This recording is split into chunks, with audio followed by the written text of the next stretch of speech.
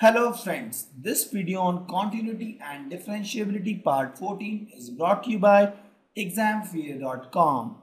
No more fear from exam. Before watching this video, please make sure that you have watched part 1 to part 13. So let's prove the first one.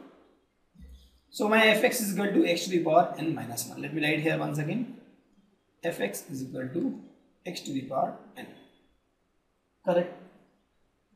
I know the formula f dash x, this derivative of x is nothing but f of x plus h minus f of x, the whole thing divided by h, and this guy limit h tends to 0. So this guy is nothing but, what is f of x plus h? X plus h to the power n. What is f of x? X to the power n. You can write n like this. The whole thing divided by h, limit h tends to 0. So if you see this formula, x plus h to the power n, this we can expand. Why we are doing this? Because we want to subtract this guy, x to the power n. So you can just expand this formula. So if you expand this a plus b to the power n formula, this is nothing but, I think in this formula, nc naught a to the power n b to the power 0 plus nc1 a to the power n minus 1 b to the power 1 plus nc2 a to the power n minus 2 b2 dot dot dot ncn a to the power 0 b to the power n. This is the formula we have. Using binomial we can expand this. So let's expand this guy also. So this becomes nc0 is 1. I'll write nc0 x to the power n. Instead of a we have x. I'll write n here. And b to the power 0, that is h to the power 0 is again 1 only. Plus nc1 x to the power n minus 1, right, into b is h plus nc2 x to the power n minus 2 b square dot ncn x to the power 0 x to the power n, this whole thing, right, minus x to the power n by h. So if you see nc naught is 1, so 1 into x to the power n and x to the power n, we can cancel this guy. Now if you see, we have a h common here. Every guy has h common. Why I'm taking out h common? Because I can divide this guy h. Because else it is creating difficulty for me, because h is in the denominator and I have limit h tends to 0. So let me do this. So this becomes, if you take h common, this becomes nc1 is 1 only. Sorry, nc1 is n. nc1 is n, I think. Why? nc1 is nothing but n permutation n minus 1. Sorry, n factorial n minus 1 factorial, that is n. So nc1 is n into x to the power n minus 1 plus h I took common, nc2 x to the power n minus 2, this becomes h here, dot dot dot ncn h to the power n minus 1 by h.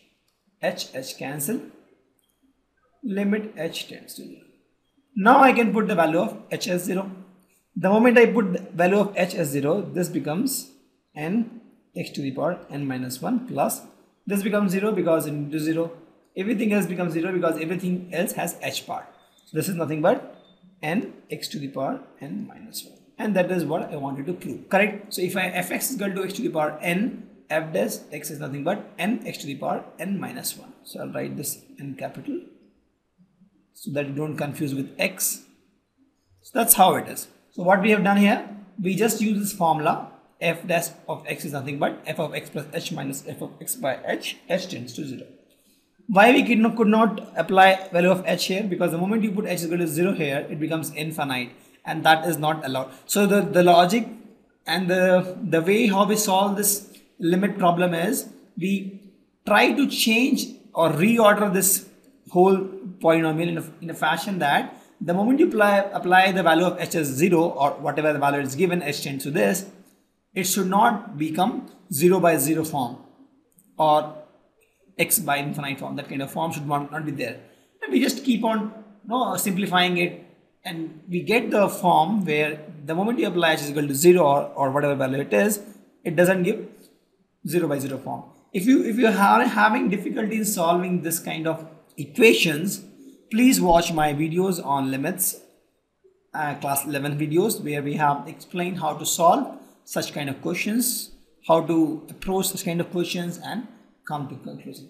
So I think for derivative, that chapter is must for you. If you have not watched, please go ahead and watch the chapter. Let's take the other function fx is equal to sin x, and let's try to find the derivative of this guy also. So if my fx is equal to sin x, let me write here, my f dash x is nothing but same formula I'll apply, f of x plus h minus f of x, the whole thing divided by h, and h tends to 0. Correct. So this is nothing but f of x plus h is nothing but sine of x plus h. Why? Because f of x is sine, so and f of x is nothing but sine x, and the whole thing divides by h, and limit h tends to 0. I can't put the value of h as 0 now because it becomes 0 by 0 form. So let's solve this further. So this becomes sine of x plus h. I can break this. I have this formula, sine a plus b is equal to sine a cos b plus cos a sine b. Again, if you don't know this formula, please watch my trigonometry chapters where we have explained this formula. We have given the memory tips how to remember this formula, and then you can use this formula. So let's use this formula in this case. So it becomes limit h tends to 0. Sine of x plus h I can break. This become sine x cos h minus cos x sine h minus this guy sine x x by h. Cos h is cos 0. Cos 0 is 1. So in that case, this guy and this guy are same. Correct? So if these two guys are the same, I can just cancel this because cos 0 is 1. This guy is same. Now what I'm left with is limit h tends to 0 cos x into sine h by h. Why I'm writing in this fashion? Because I know that sine h by h limit h tends to 0 is 1. So here also, if you don't know this, please watch my video, class 11 video, where I have discussed how it is 1 limit video. This is 1, we know this. So what will happen? This becomes 1, so the whole thing becomes cos x. So what I have done there, my fx was sine x, and I got f dash x as nothing but cos x. Very simple. I just use this formula, f of x plus h minus f of x by h, limit h tends to 0 is nothing but f dash x, and I got f dash x as cos x. Just to remind you once again, f dash x is nothing but y dash or dy by dx. So I can say any of this is correct.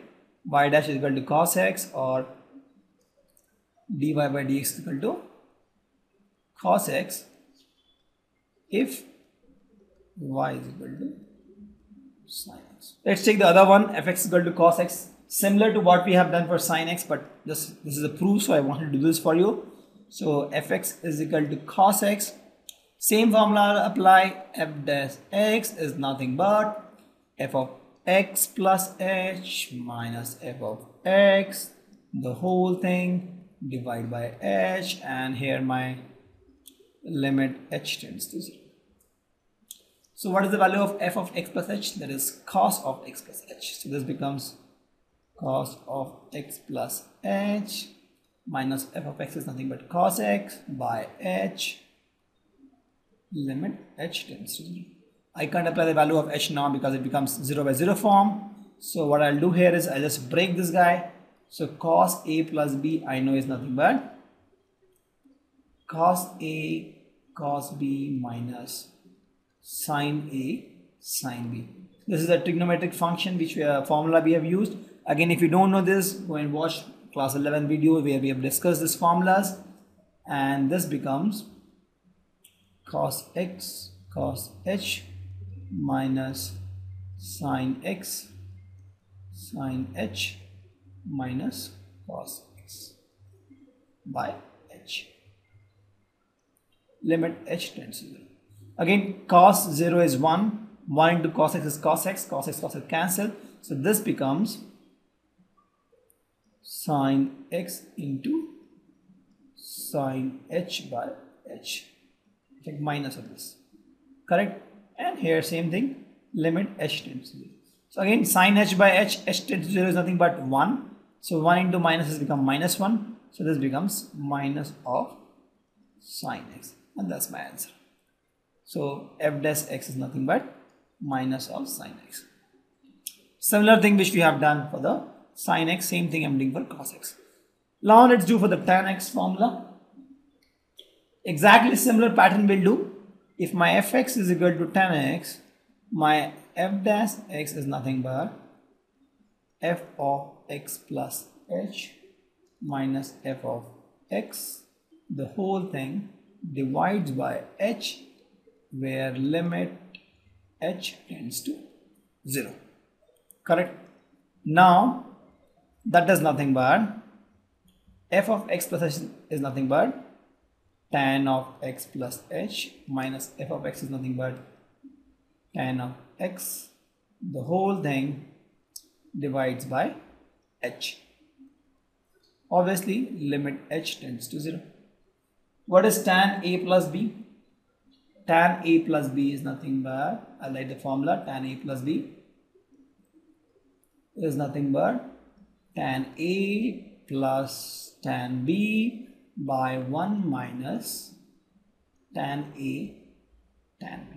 Again, if you don't know this formula, please watch the trigonometry videos where we have discussed this. So this becomes, you break this guy, this becomes tan x plus tan h by 1 minus tan x tan h minus this guy tan x, the whole things divides by h, limit h tends to 0. Correct? So let's solve this. So if you solve this, this equation becomes, you take this guy common, 1 minus tan x tan h into h, this guy is common. So this becomes tan x plus tan h minus tan x into 1 becomes tan x minus this tan x square into h. Why? Because tan x into tan x is tan x square into h, tan x square h. So tan x is cancelled. If you take if you take tan h common in this, if you see both has tan h common, so I'll take tan h common. Why? Because tan h by h is 1, I know. So, and here also limit h tends to 0. So I'll take tan h common. So this guy becomes tan h common. This guy becomes 1. Here is minus minus become plus here actually. So this becomes 1 plus tan square x. This becomes h here. And this becomes 1 minus tan x into tan h. Correct? Now if we apply the value of h as 0, tan h by h becomes 1. This becomes 1 into 1 plus tan square x becomes 6 square x, right? And 1 minus tan x is tan x into tan 0 is 0. This becomes 1 minus 0, that is 1 itself. So this is nothing but sec square x, and that is my answer. So my f dash x is nothing but sec square x. So what we have done, we got this formula, but since in this case we could not apply value of h because it was giving 0 by 0 form, we simplified it. We took tan h by h common, and we know that tan h by h limit h tends to 0 is 1.